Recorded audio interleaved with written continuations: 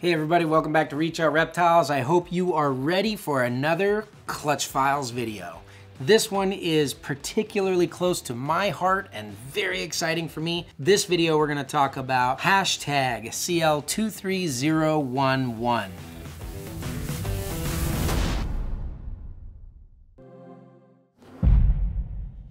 This is a cross between the original zombie snow, which was low percentage dwarf and super dwarf, and one of the highest, well no, the highest percentage super dwarf purple albino het anery that we have here in the shop. As always, if you want to follow along the community of people who ends up owning these animals, you can follow that hashtag across social media and you'll see when people post. We love it when our customers get these animals and then use those hashtags. Side note, it's been pretty exciting to see other people, as in other like hobbyist breeders and stuff, incorporating this system so that we can build up the reptile community, share that information together, and have a better idea of how to track these bloodlines moving into the future. Because with the dwarf and super dwarf retics especially, the bloodlines are everything. Now, the reason I'm so excited about this clutch, you might remember the video where we took you through the whole back history and story on an animal. It was a combination of different mutations that we ended up calling the zombie snow.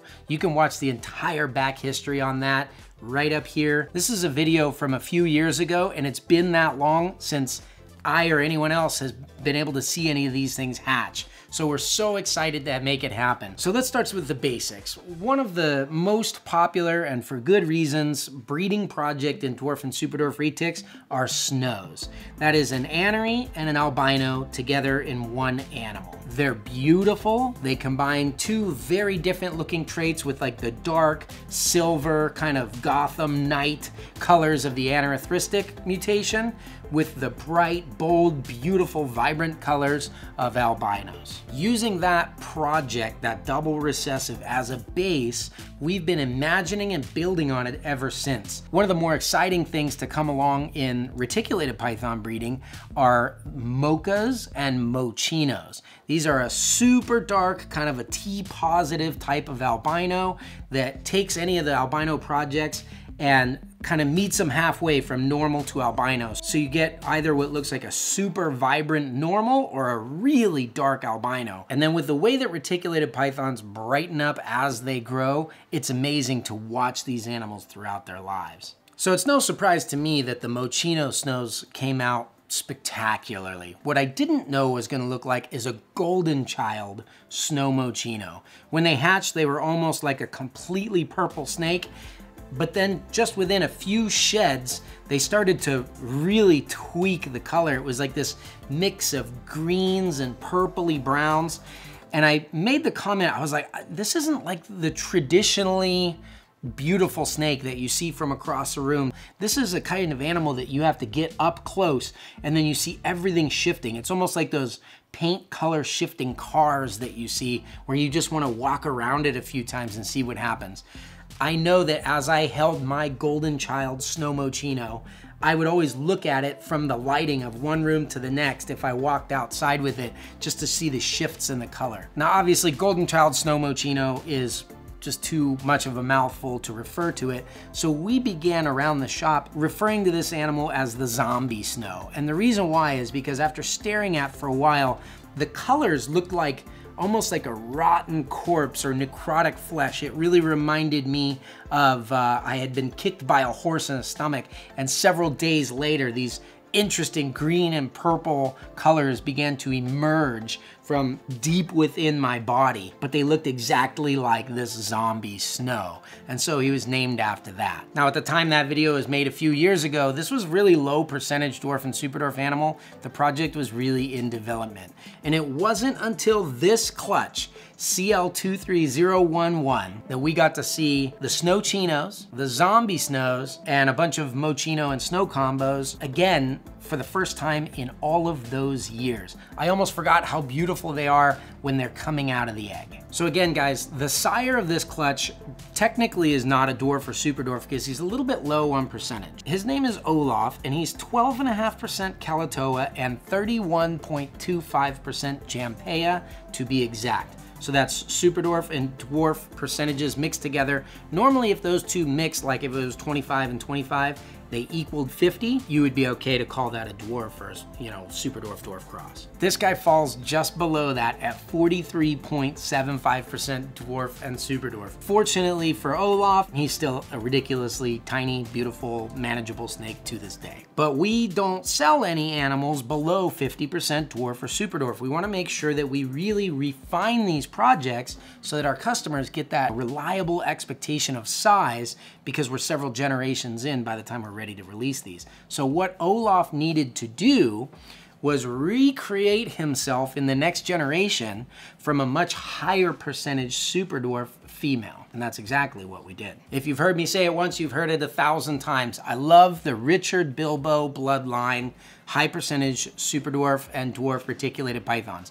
They're the highest percentage into super dwarf, you know, going way back, and other people working with that bloodline, for example, Eric Lee got in around, I think, the same time that Richard did, have taken it to new heights, and it's incredible to see. I just wanted to do that for myself. So the dam, or the mom of this clutch that we use, her name is Legless. Pretty clever snake name, right? I'm pretty sure Thomas named that one. I definitely did not. Anyways, she is a beautiful, really tiny, but until now has been kind of a problematic breeder for us. She's laid big clutches of eggs. Some of you guys might remember the time when I had to take her whole clutch of eggs that molded up like a week after they came out and just dump it in the trash with all of my hopes and dreams of seeing snow chinos and zombie snows again. I'm trying to finally perfect and make super dwarf snow chinos, and that's the latest result of the cursed clutch. Ouch, there you go. 5 years of raising a female, putting her to a male I mortgaged my house to buy, and that's what you get. This year that didn't happen. Her clutch was awesome. They came out amazing, and as we're looking at it, Rob and I down there in the incubator were like, did they hatch yet? Did they hatch yet? Did they hatch yet? Peeking in there, because I just couldn't wait to see them again. It had been years. Now Legless is 75% Calato, which is really high for a visual purple albino like she is, and 12.5% Jampea, like you said, a little bit of jamp sauce on top of there, just to kind of sexy it up a little bit. And one of my favorite things about these animals that Richard Bilbo has produced over the year, like Legless, is the super intricate, busy, tight patterns. That's very indicative of the Kalatoa locality being in there. And this mom has just heavy doses of it throughout. I couldn't wait to see that.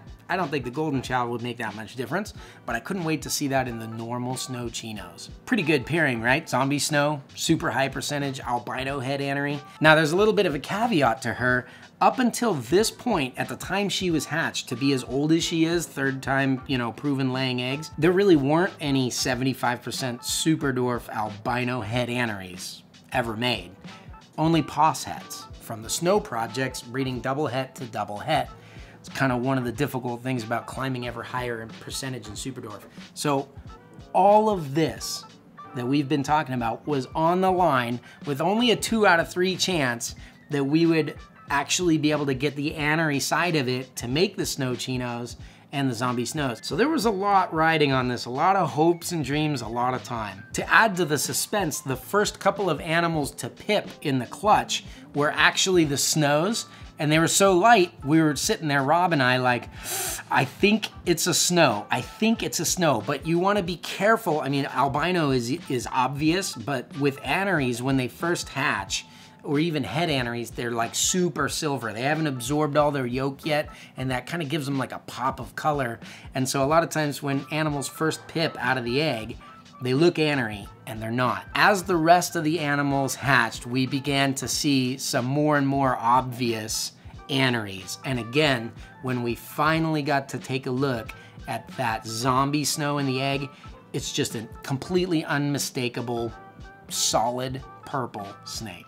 Let's go ahead and take a look at the babies. So you'll see in the purple snows, again, this is fantastic base project. They're beautiful, they're fun to work with, they're fun to look at, and you can make so many different things with them, as we see in this clutch today. In this clutch, we got a couple of the purples, because Dad being a Mochino means Mochino is allelic between Mocha and albino. So half of the babies through meiosis get this gene over here, which makes the mocha morph or mochino with albinos, and then the other half get this gene, which makes the albino morph. And so you're gonna get half mochinos and half albinos. The albinos added up with the anery give us those snows. Look at the patterns on these things, just like Legless the mom. Very high percentage. You can see they have those cute, tiny little nose, big eye, Calatoa superdwarf traits with a healthy, aberrant, kind of chaotic speckling throughout the pattern that is just absolutely beautiful. Now, interestingly, we got the snows where we hit anery on all of those, but then we got a lot of mochinos.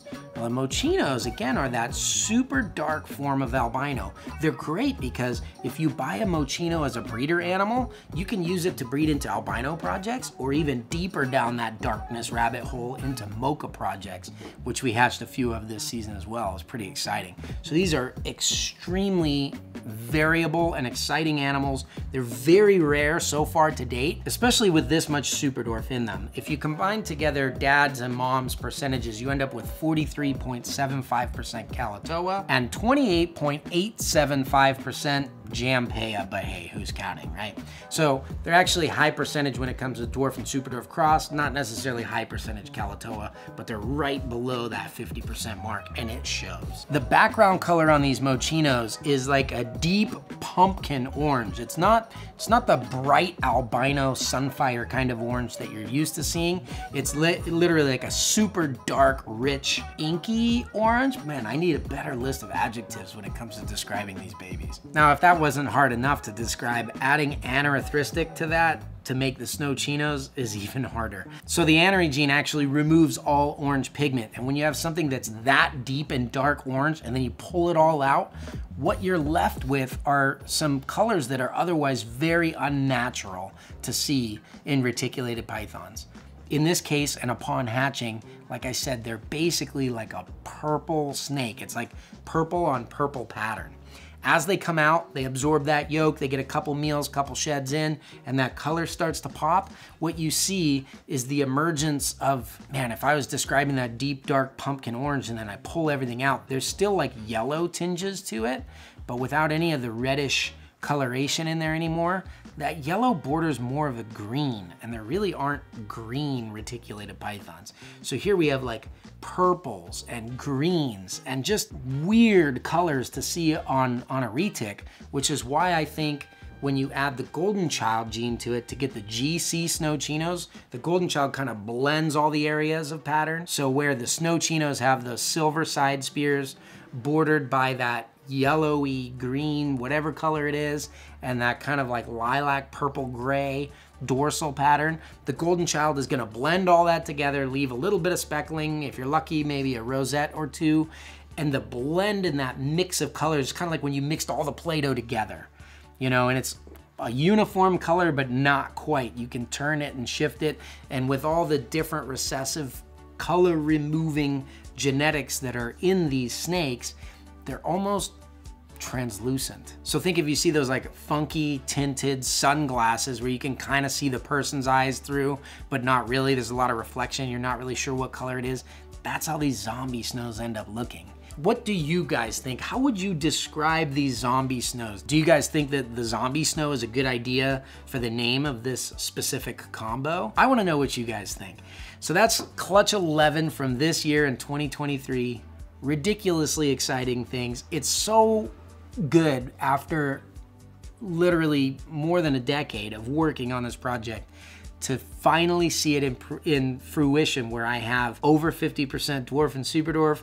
We've got that chaotic Calatoa influence from the beautiful Bilbo line stuff, you know, blended into the gorgeous Jamp sauce. This is the board line anery Jamps that made Olaf. If anybody knows about that, then I mean, if you know, you care, because that Jamp sauce is hot. But I want to know what you guys think. I'm super excited with it, and for me, this project it's not even in its end state. I mean, I suppose some projects are like that. This isn't for me. I think with the mocha and the anery combined, with several other combinations in the future, we have some ideas to continue pushing this project into its greatest source of value, which for me is bringing out colors that literally do not exist naturally in reticulated pythons to make something completely new and never before seen. That's it for this week. I hope you guys enjoyed that video. If you guys like the clutch files, leave a comment down below, hit that like button so that we know, and we'll keep making some more for you. We'll catch you guys next time. Dude, what if we actually made jam sauce? Like a hot sauce? That's a really good idea.